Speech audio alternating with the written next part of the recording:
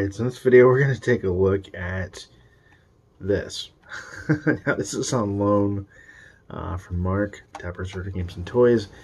This is a HP Stream Mini Desktop that's been converted into a Batocera, which Batocera is a Linux distro used for creating emulation PCs, emulation boxes. So this is a HP Stream Mini desktop computer. You've got two USB ports on the front, power button. You've got on the back Ethernet, two more USB ports. You've got a display port here out of the box, fluffy bag. HDMI here, and then you got the power and headphone jack. This is actually a perfect little PC for emulation, especially given the front USB ports there. This has 2 gigabytes of RAM. I think he upgraded it to more, but this is what it came stock with. 2 gigabytes of RAM. It's an Intel Celeron chip in here. I originally ran Windows 8, but this is Batocera Linux, so definitely not Windows. So we got this. We got a Retrobit RB-UNI-2202 wireless controller, and we've got a USB 4-port hub in case you want to connect a mouse and keyboard to it, in addition to the controller. And you've got this rocket. What's it called? It's a rocket. Hang on. I think it's like Rocket Nano. It's a Rocket Nano drive, and this is where all the games are. So let's hook this thing up and see what we got. Alright, so when you boot into the Batocera box, you're greeted with this. This is every system that you could ever think of or ever want to play. Yeah, I mean, look at these. There's just so many choices. Now, some of these systems do not emulate well, or have graphical issues. And some of them can be tricky to get out of the emulator. But let's take a look at. Oops, I don't know what I do. I hit the wrong button. Alright, I do Batocera. Actually, I went into Cody. Whoops. Not what I wanted to do. Okay, so I want. There we go. Okay, so here's some games. Let's look at. Let's take a look at. Let's do Dead or Alive.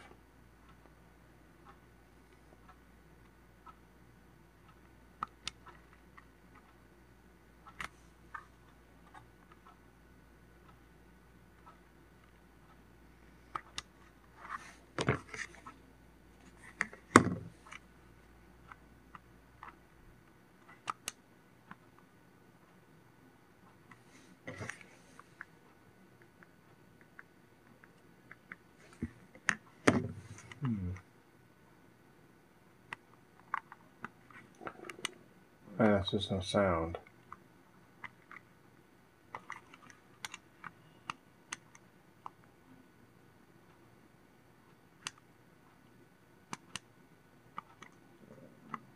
Try it again.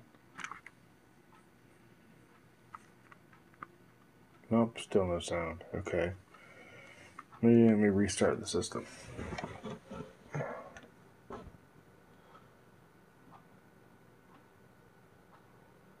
Power off. Power back on.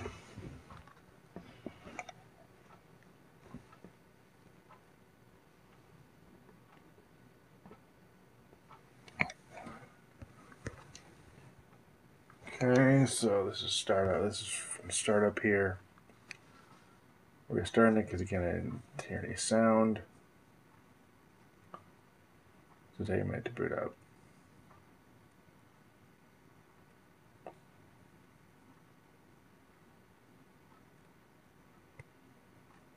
But it should. There we go. Now, for those that are wondering, it's slow, likely because of my TV. My TV doesn't like really anything I borrow from Mark, I swear. Usually that intro is much smoother. So there's a lot of finding all the games on the drive, all the systems and everything. Here we go. Alright, I'm going to turn this down. Okay, so I'm going to Dreamcast. Let's try to boot up DOA 2 again.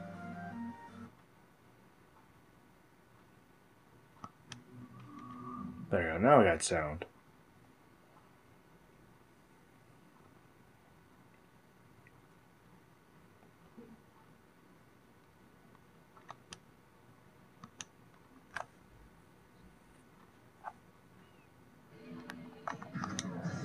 Story, we'll do Ayane.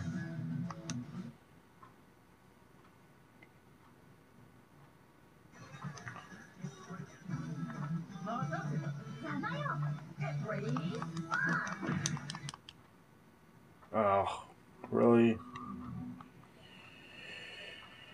Oh, I don't know what the buttons are, and I hit the button that was mapped to the reset, which is A. So, gotta remember to hit the A button. All fighting, and I hit the A button, and it's all over. So A button's not the button to hit. Okay.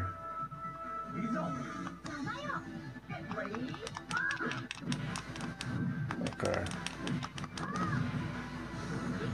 As you can see, yeah, it emulates Dreamcast really well.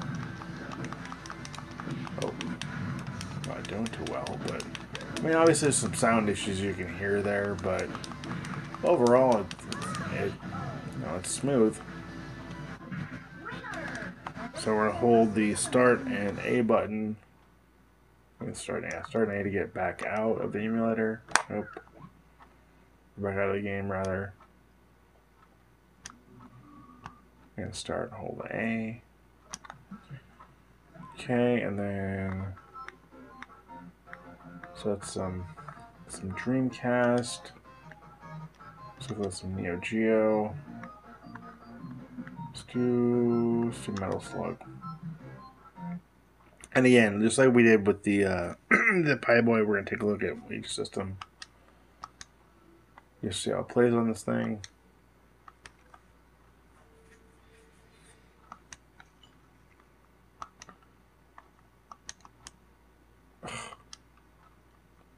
Okay, so the A button I've determined is the reset button for everything. So we're going to stop hitting that A button.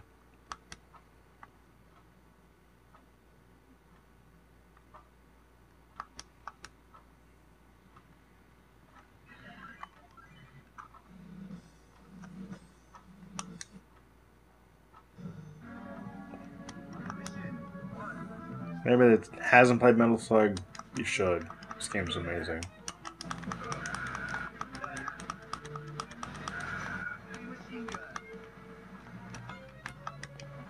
I forgot what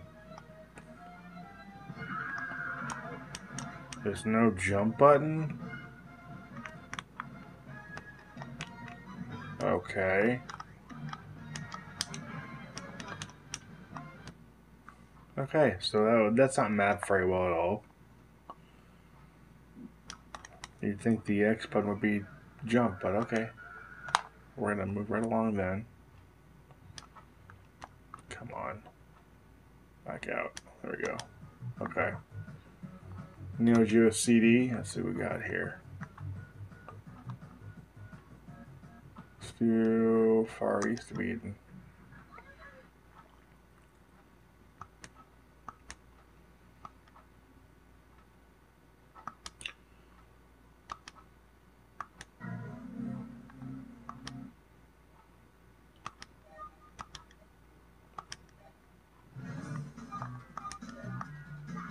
I like how each emulator has like its own little um, console art on the side.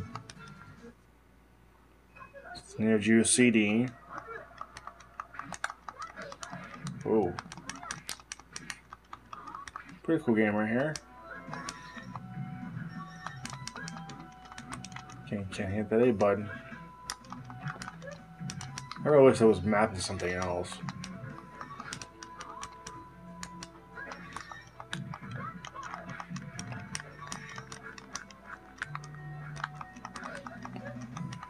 My butt kicked though.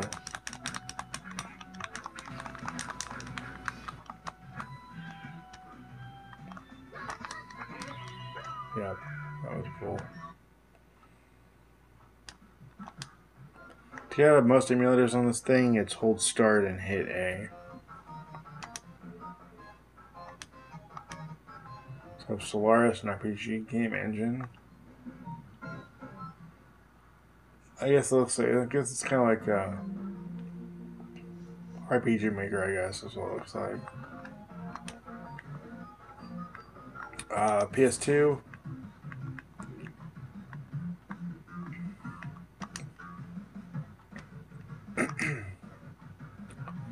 So with this particular emulator, PS2 does have a few issues, a few graphical issues that'll make it so the game's unplayable.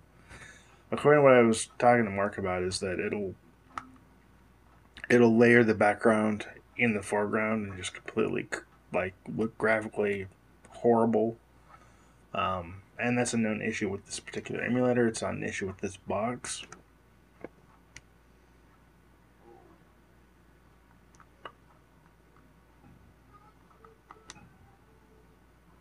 But yeah, the game plays just fine.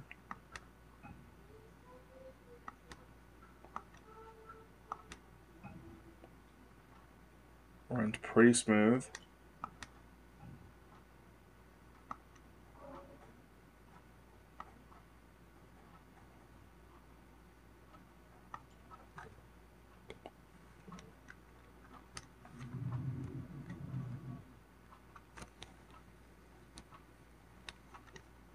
No slowdown, no graphical issues, other than what I mentioned before. But yeah, plays just fine.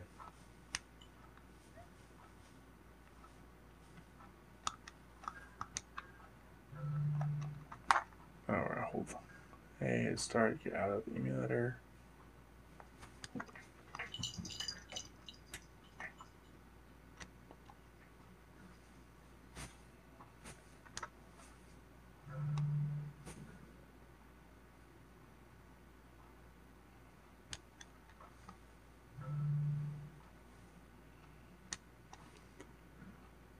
Sometimes with the emulators, it's actually a different button combination. I think PS2 is different. I can't recall what button combination is now.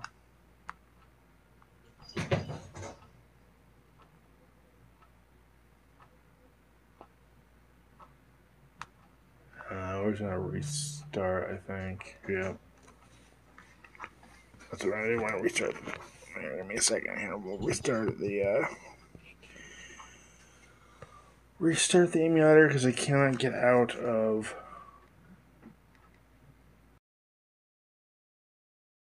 power back on.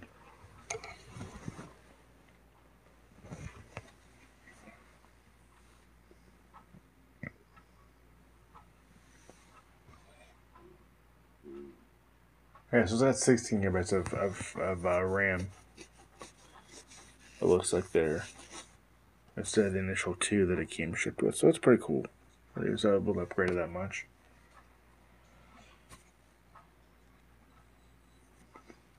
And again, it's going to take a minute to boot.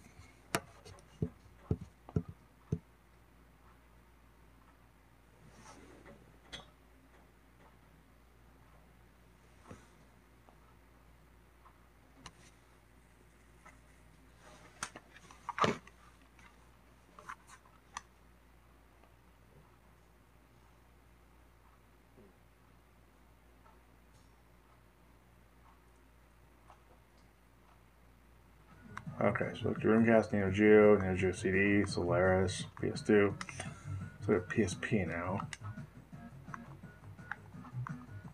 Let's see here. Let's look at. There's God of War in here.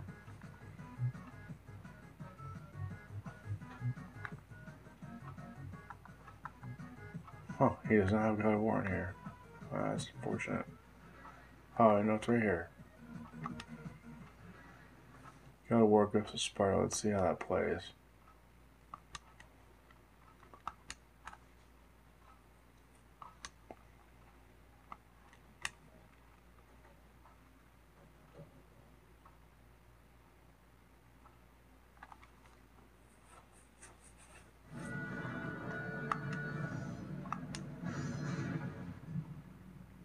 Kratos, the ghost of Sparta, had taken his place amongst the Olympians as the god of war. The bloodshed, the relentless battles had finally brought him to heel. Ares was dead. Oops.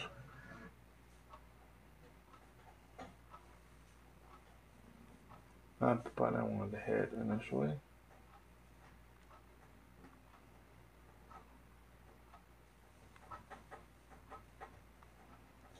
Actually, let's look at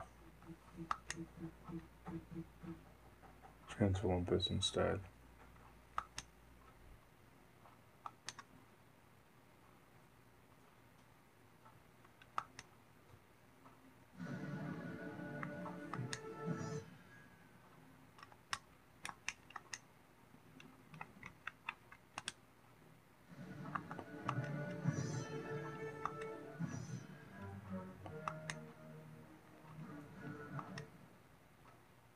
Suffering for years, Kratos, the once brave general, now known as the ghost of Sparta, pledged himself to champion the gods of peace. In return, he hoped only to rid himself of the nightmares that haunted him all along.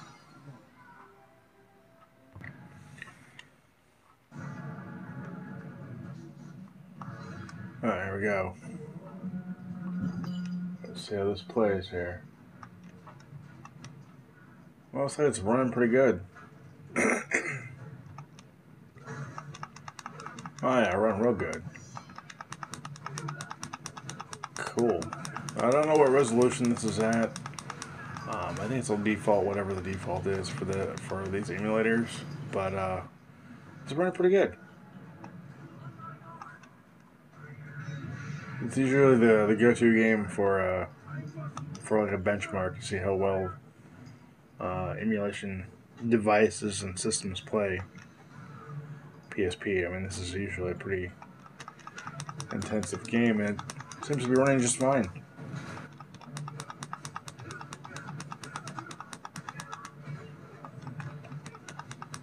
Just fine. Hopefully it won't mess up the sound again. Okay, no, we're good. Alright. So I'll hit MAME here. I'll see if it'll run The Simpsons.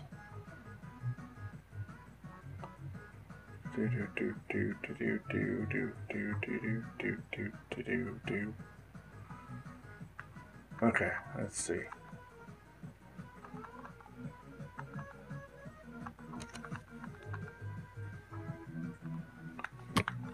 Right here, Simpsons. Let's see if it'll run.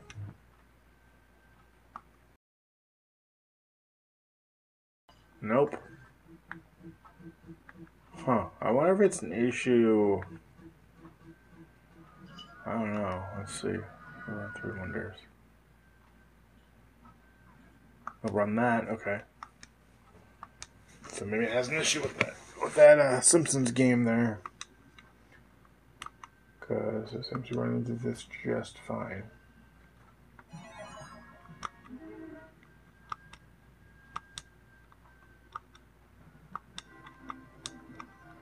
Cool.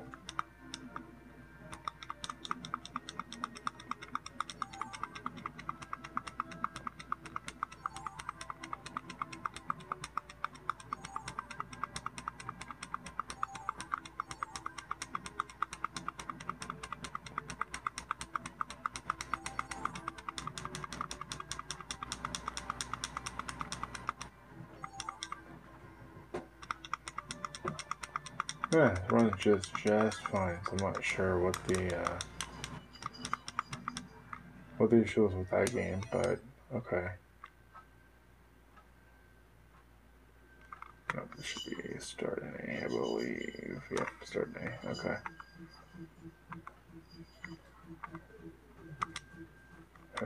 No.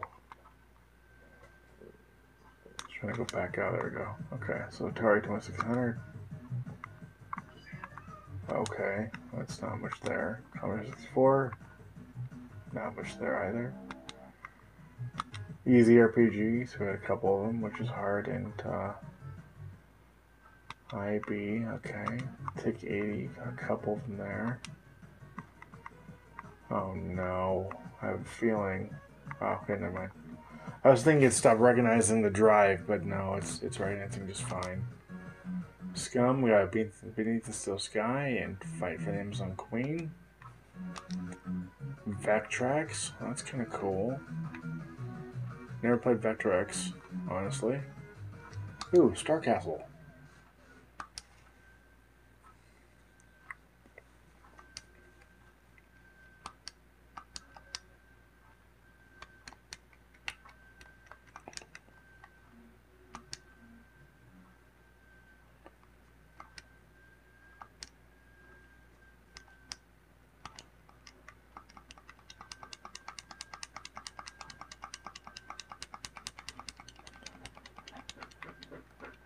Oh. It's supposed to move. There we go. Oh. Star Castle is a great game. I played this in the arcade back I think the late 90s. Very challenging game. Okay, so come on. Going back out, thank you. So I thought it was kind of cool. We got some Windows games here. So we got X-Moto, we got Tux Racer, Super Mario War, and whatever that is. So that's some Lycan games. Area 51, House of the Dead 2. It's kind of cool. I'm interested to see if those will actually play. Let's see what they'll do here. Okay, never mind. It's not playing at all. Let's see if Area 51 will play. Nope. Okay, so Lycan games aren't working. PC Engine.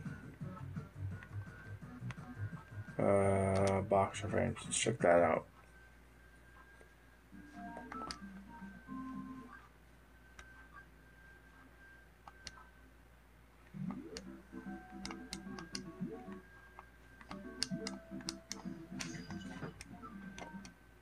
And there's no jump button.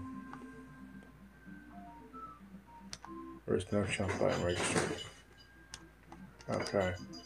Oh. Come on. I'm gonna move on here. Alright, it's like PC Engine, CD-ROM. Lots of games here. Let's go look at, let's do...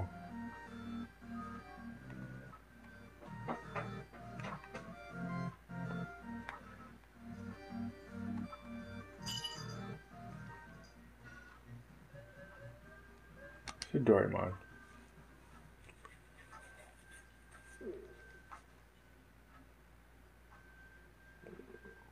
Pretty cool platformer here.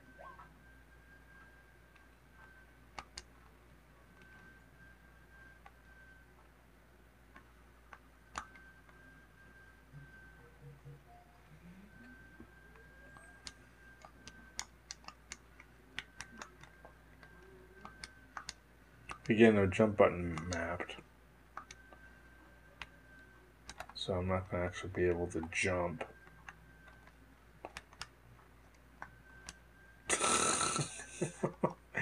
Alright, so platformers are a no-go. With the majority of these emulators, I think that these needs to be remapped.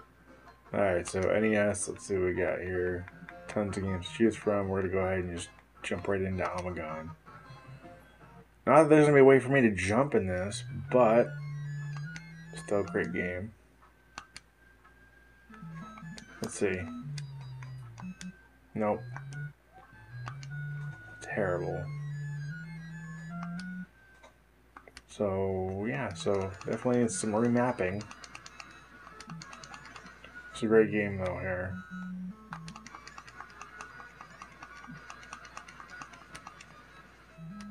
Okay. Alright, so that was Amagon on NES. Let's go look at Game Boy.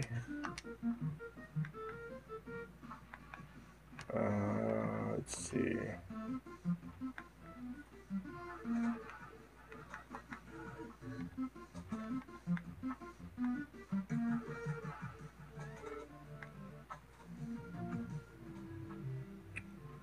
Let's do...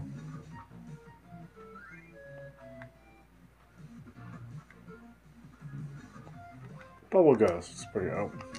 Bubble Ghost. We'll check out Bubble Ghost. Bubble Ghost is pretty cool. Bubble Ghost is a pretty cool game.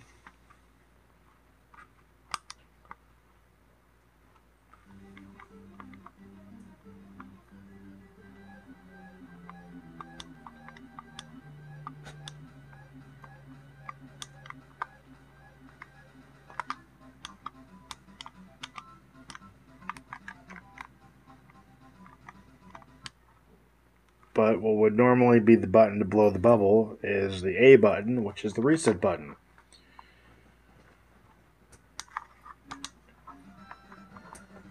So we're gonna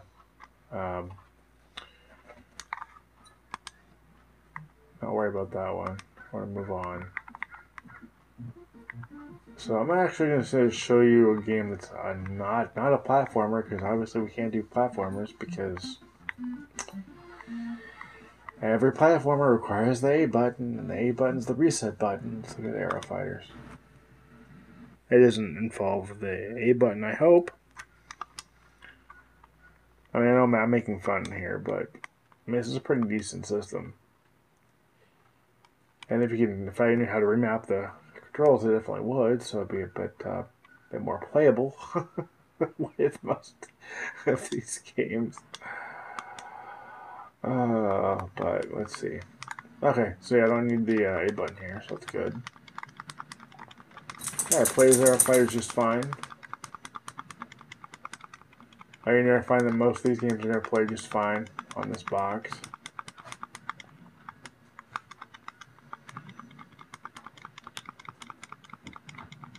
Okay. Oh, hit the wrong button again.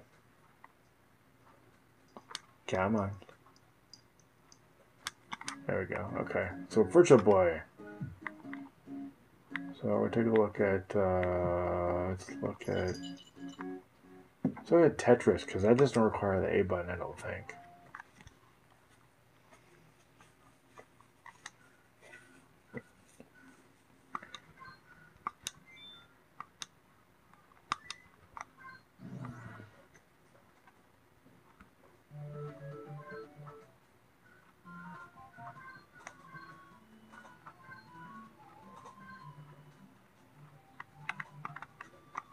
No, that's decent. It's a decent Tetris game too.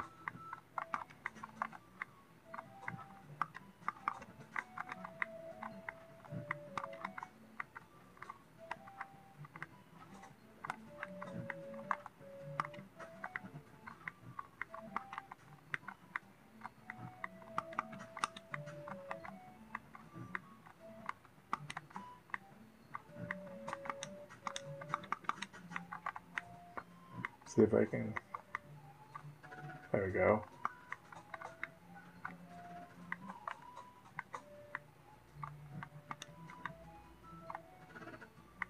So a pretty decent Tetris game here. I'd show you Wario Land, which is like my favorite Game Boy or favorite Virtual Boy game ever, but that A button, can't use it.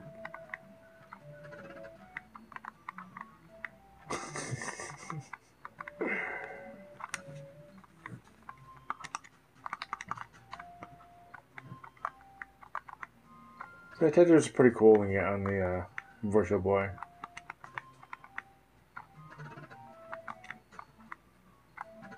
Okay, so we'll go ahead and back out of that. Alright, N64. Let's look at GoldenEye. No, actually, let's look at Cruising USA. Actually, because this is a game that's relatively hard to emulate with most systems.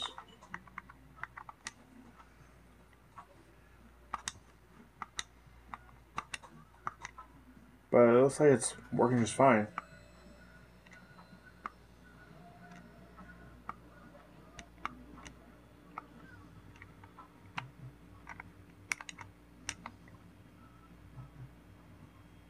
Okay, interesting. So yeah, it works just fine. Cool. Awesome. Plays real smooth. No slowdown that I'm noticing.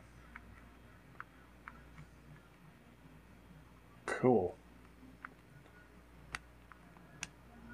Oh hey, the A button actually doesn't reset in this one. But that's because also it's not the button combination to get out either.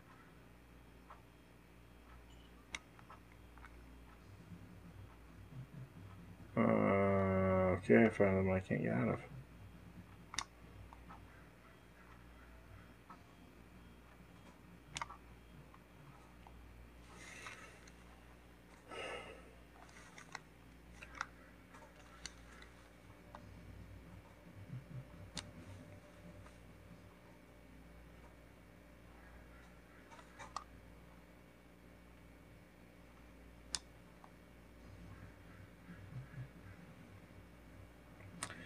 Yeah, I can't get out of this one. So, I guess I'll just end the review here, guys, of this box. I mean, we're going on, nearly half hour at this point.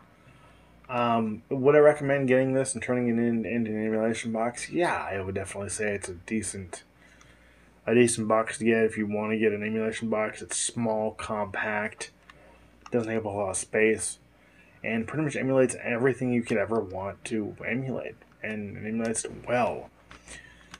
And just be sure to map the the controller correctly, and you shouldn't have an issue. But yeah, I definitely would recommend this to anybody that is looking to get a decent box for emulations. Pretty much emulate everything you want to emulate, and it does so really well. So I thank Mark for the review opportunity of this emulation box. Pretty neat, pretty awesome. Have a lot of fun with it. And yeah, I want to thank you for watching. Thank you for subscribing. As always, till next time. And take care and happy gaming.